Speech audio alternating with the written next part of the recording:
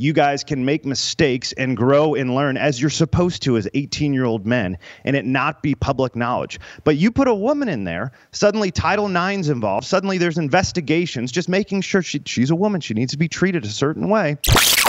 We've decided that inclusion is the greatest thing in the world. And I've spent a lot of time thinking about this.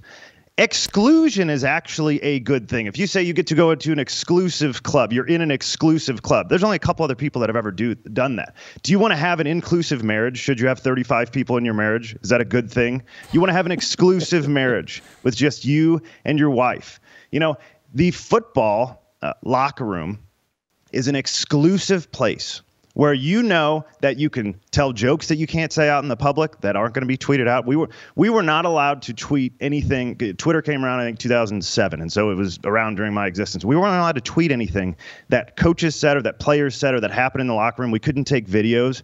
Coach Pinkel always took everything. If we did, we got in big trouble for having even a video of something that happened in the locker room. You weren't allowed to do it.